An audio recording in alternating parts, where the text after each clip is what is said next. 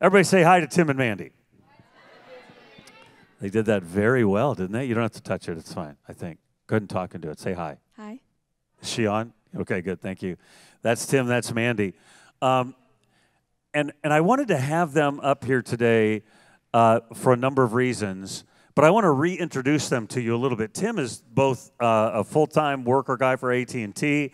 He is also the treasurer of the church. He makes sure we're doing the finance stuff correctly and accurately and those kinds of things. And they have, I don't know, 17 children. How many kids you guys have?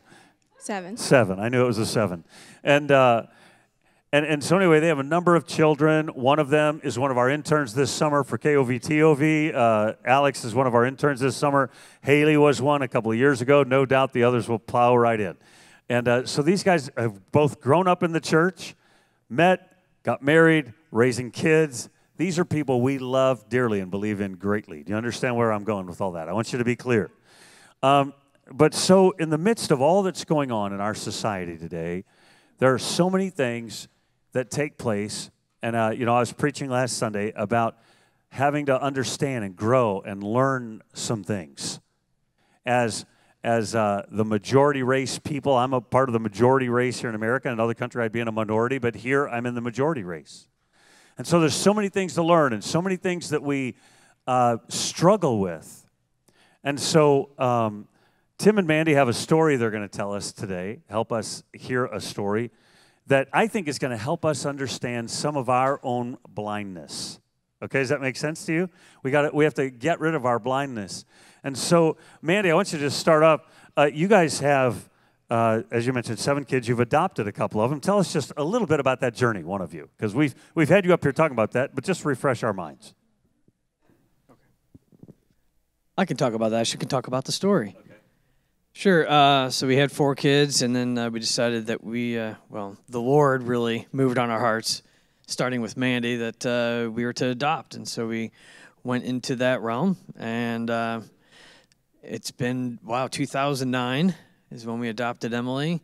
And then 2011 and 13, Reese and Sophia came along. And so we have 3 adopted children, and, they're all black. It really wasn't a focus. It wasn't a non-focus. We were just kind of open. And so that's how we ended up with 7. Quick and to the point. Hey, listen, if you'll go back and watch our interview with them, how you guys got there was so amazing. I mean, it's such a beautiful story. And so we don't want to, stick there. So 4 and 3, and you adopted 3 that happened to be African American. Like you said, that wasn't a goal to do it or not do it that way. It just turned out that way. And so you guys have been raising all these kids in the Fox district, right? And so, Mandy, I want to take us to a story that happened a year or 2 ago in school for you guys. Yeah, so it was summer school, so it wasn't the same teachers that are normally there. We've been in the same school since Haley was in kindergarten, so most of the school knows us very well. But summer school, they bring in different teachers, and so I was taking Reese to his class, and when I dropped him off, I noticed this, just this bad vibe. I didn't feel comfortable. I just felt weird inside, but I dropped him off, and then as time went on, I kept getting notices that he was in trouble or doing stuff, and it wasn't really like him, so I was questioning, what's going on, and then she had, said stuff about hitting someone, which is not like him, and so I was just curious, so I emailed her and said, I'd just like to meet with you and talk. This is totally out of character, so I just kind of want to see what's going on in the class. And so then she had made the principal come, so I guess she was there too. And I told Tim, you need to be there with me. I just felt like he needed to be in the meeting. And so I want to push pause. That first time you dropped him off, it maybe was some body language or maybe just the Holy Spirit awakening you, but you had a sense of, something's not kosher here. Mm-hmm. Yeah, And so we went in the principal's office. Well, I think she did some homework the night before because there were a couple teachers there from Guffey. And so she was like, has Reese been a problem? And the teacher's like, no, he's actually... So I don't know if she was trying to get someone to stand behind her or what, but no one did. And then she walked in the office and saw, I said, this is my husband, and she kind of did like a 180, like, oh, like that's your husband? Wait. So she saw Tim, and she was, you think she was surprised? That he was white. And it was a totally different take from there. It was how of a respectful child he is and how he helps everyone and how, he's this awesome student. And so I kind of just was like, wow, the change overnight. And from then, he never got in trouble.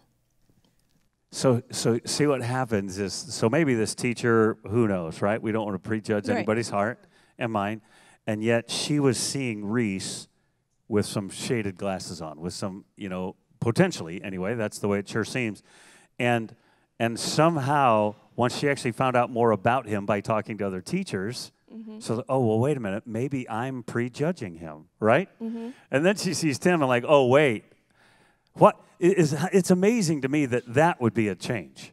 Yeah. Why would that change it, do you think?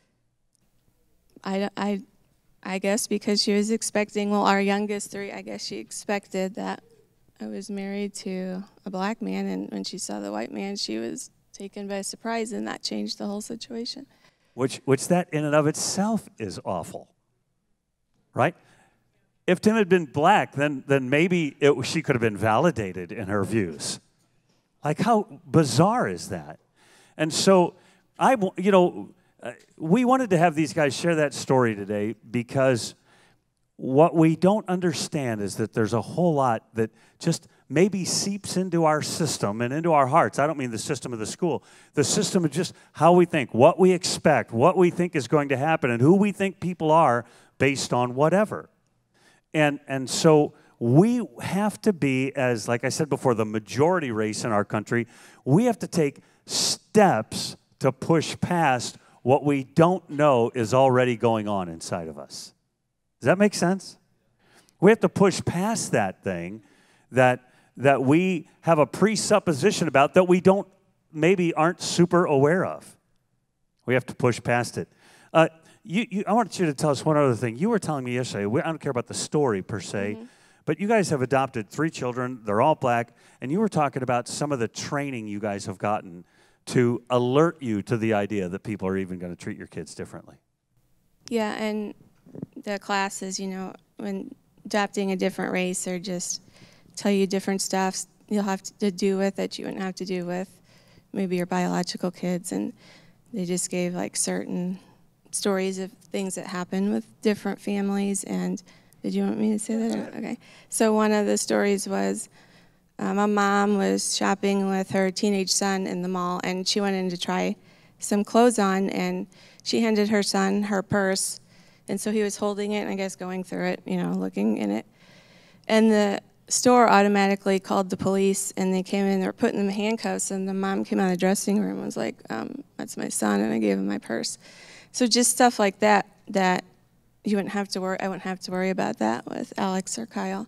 And just to be aware of it. I mean, the whole adoption process is, to me, insane. When we were going to adopt Emily, you get a profile of kind of the background to adopt, and you get the price. African American babies are $5,000 to $10,000 less than Caucasian babies, which to me is like, it's a baby. They all should be the same. But yeah. Oh, you do have to worry about that with Alex and Kyle, though. They would steal your purse. Sorry. Anyway, so let's pray together just for a minute. Scott's going to come preach to us this morning, but let's pray. Father, we ask you to open our eyes to things, God, that we maybe today just don't really notice and don't really understand. Would you awaken our hearts, Lord? We don't want to brand all kinds of other people with thoughts about what they're thinking and what they're feeling. We just say, God, for us in this room, Lord, would you help us pay attention and be intentional about our own thoughts, our own preconceived ideas, God, that maybe we didn't know were there. Strengthen us in this way. God, I'm just thinking about that verse in Philippians 1 where Paul prayed that our love would abound with knowledge and discernment. So God, I pray that we might be numbered amongst those that have abounding love toward all people. We ask you for that, Father, in Jesus' name. Amen. Thanks, Tim. Thanks, Mandy.